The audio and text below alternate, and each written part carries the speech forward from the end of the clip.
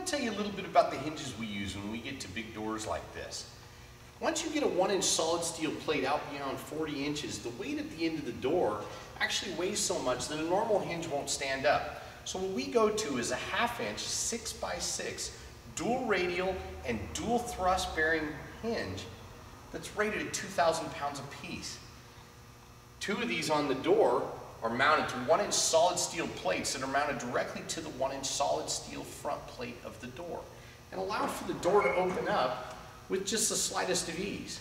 The door is heavy, so it will continue to move until it finds its stopping or resting place.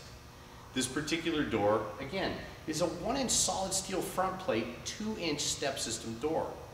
What that means is this step system here is actually going to close up on the frame on a step system that's designed perfectly to fit this to within 1/16 of an inch when it closes.